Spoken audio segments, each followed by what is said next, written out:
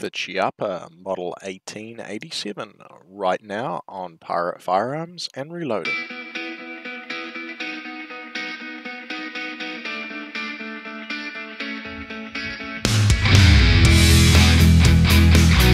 Hey folks, so welcome back to a new year on the channel. I've got something pretty special in front of me today. This is definitely one of my grails. This is a firearm I've wanted ever since I saw the first one. Many of you will probably recognize this from Terminator Judgment Day, in a much more compact version, so we say. So this is originally a Winchester model 1887. This one is actually a Chiappa reproduction out of Italy. So originally Winchester went to John Browning and said, we want a repeating shotgun. And he proposed a pump action shotgun, which in the modern world we know that's the one that took off. Winchester turned around and said, well, we're known for our lever action firearms, let's keep with what our brand does, we want a lever action one. And he goes, well, okay, I'll build you one. So he did. About 10 years later the pump action took off and the lever action shotgun was kind of forgotten to history. There's a few reasons why, and I'll go through a few of those, but I just want to note, so there is obviously originals still around. There is reproductions from ADI out of Australia that were very, very limited. There was reproductions from Norinco. They were not without their problems, which I'll talk about in a second, and Chiappa, which is what this one is here. I think this is probably about as good as they ever functioned, and there's definitely a few quirks to this thing. So this is the ultimate gun nerd shotgun. There's no real reason to own one of these unless you shoot cowboy action or you just love firearms technology.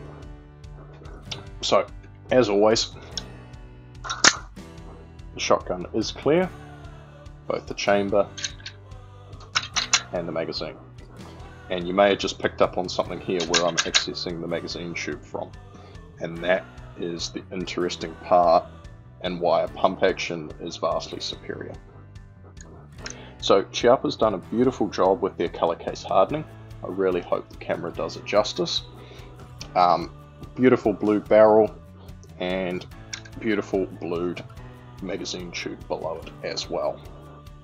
So overall a really nice shotgun. I have covered up the buttstock with a leather pad with some round holders. This is one of my dummy rounds unloaded. So we all know the problem with a shotgun is it's always empty.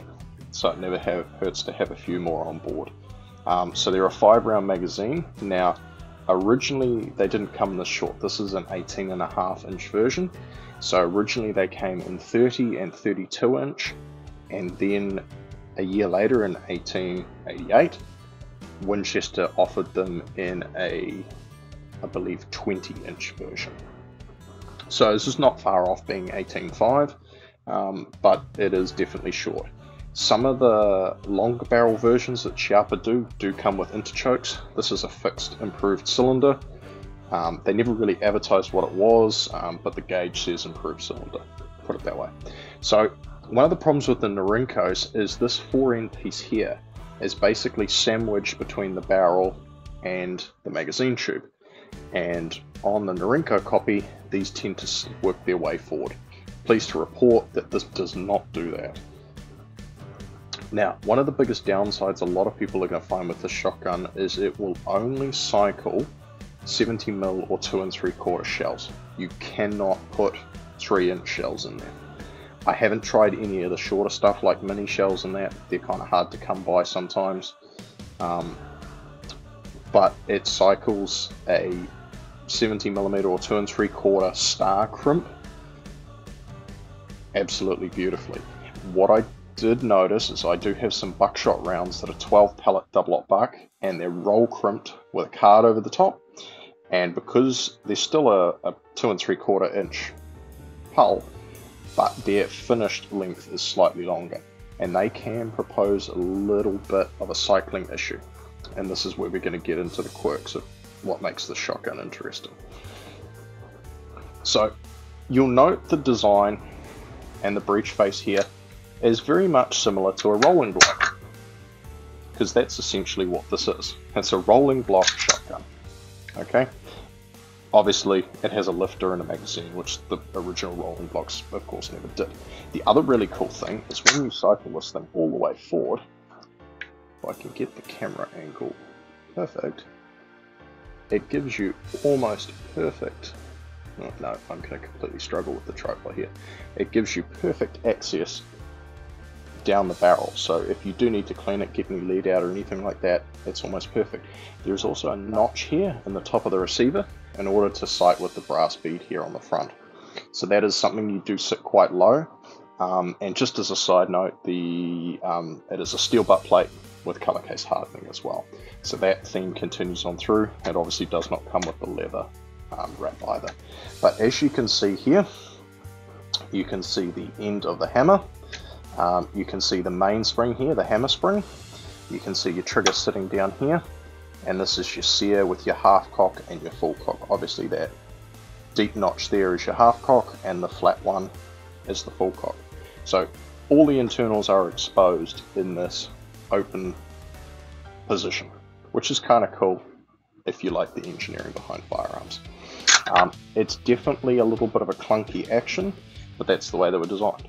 And you do have to be really rough when you run the lever. If you're gentle with it, it won't cycle. I'll show you what I mean here. So this is actually your exposed hammer as well. So it does give you the ability to decock the hammer if you need to. There is that half cock safety there, which will not operate, and then a full cock position there, which will allow the hammer to fall. So when you pull this action back, and I'll see if I can give you the best angle possible, you can see that obviously, just like a rolling block, the bolt rotates out of the way, and now you can see the catch for the magazine tube, but you notice the lifter didn't come up, and this is what I mean about running it rough. You've really got to kick that guy forward in order to get the lifter to come up. Same with the extraction process. The extraction process needs to be very vigorous in order to pull that out of the chamber and actually get it to clear the receiver. And it is also, the ejection is aided by the next casing coming up in the lifter. So that was something that the Norinkos did. If there wasn't a next round coming up in the lifter, they would really struggle to eject. This actually goes pretty well, I'm quite surprised. So now for loading. So once again, this is a complete dummy round. It's got lead in it for weight, but nothing else. And of course a wad. So this is where things get a little interesting with this design. So at this point, you can't access the magazine tube. You have to push down that lifter first. Once you've done so, simply drop one in the top and push forward. Now, something to note here too, you want to keep the shotgun relatively level when you do this, because this is the catch bar here, and if you do have it at an angle, sometimes that bar won't flick up. It's not captivated by any spring or held in position. So obviously you'll cycle it forward, bring it back down. Now you see I didn't cycle that rigorously enough and it's still sitting in the magazine tube. So let's do this one more time. So push that down. You can actually push it down with the case. The other thing you can do is really quickly drop two into this. So you can drop one in, push it down the lifter, drop another one on top, and you'll actually notice that this one disappears into the magazine tube without actually loading. When you bring it back, it's obviously ready to load. Lifter is in the downward position. You want to keep a bit of angle on it and push it in like that, right? So now you'll cycle the shotgun. Comes up on the lifter like that. I really hope I caught that angle. Obviously into the chamber, and once you've fired it,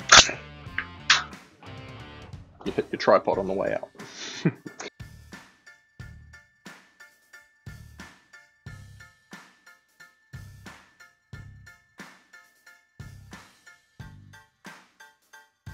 Something else you're going to want to do too, you'll notice that the screws decide they're going to back out.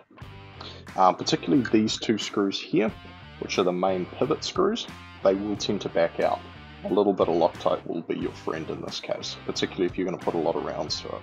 The main thing that disappointed me about this shotgun from Chiappa, and it's a 30-second job to solve it, it is actually drilled and tapped in the top of the barrel. Now, I have no idea why you would want to put an optic on a shotgun like this, but I've done it. It doesn't actually come with the screws to blank those off, so you will have to get them. They're a 6x48 screw, and that's pretty common in terms of drilled receivers and barrels, so you should be able to pick those up from a gunsmith or a gun store. I guess everyone wants to know, does it kick? Well, I'd be lying to you if I said it didn't kick, but it's quite tame for a shotgun, particularly a 12 gauge of this size. So typically your manual action, things like pump actions, single shots, side by sides kick more. This is not bad, however it does weigh nearly 11 pounds, which does make a big difference. Now I've put an entire 25 box of 12 pellet double aught buck through it and have felt absolutely fine. I fired those first shots before the leather went on it, and it's only a piece of leather over the steel butt pad, so very, very surprised on that one. I had a feeling it was going to kick like a mule. It doesn't. So that is the Chiappa model 1887, which is a Winchester clone. Have a good one. Thanks for watching. Don't forget to like this video and subscribe so you don't miss out on anything. And if you found this video helpful, please share it with your friends. If you have any questions, hit me up in the comments below. Catch you next time.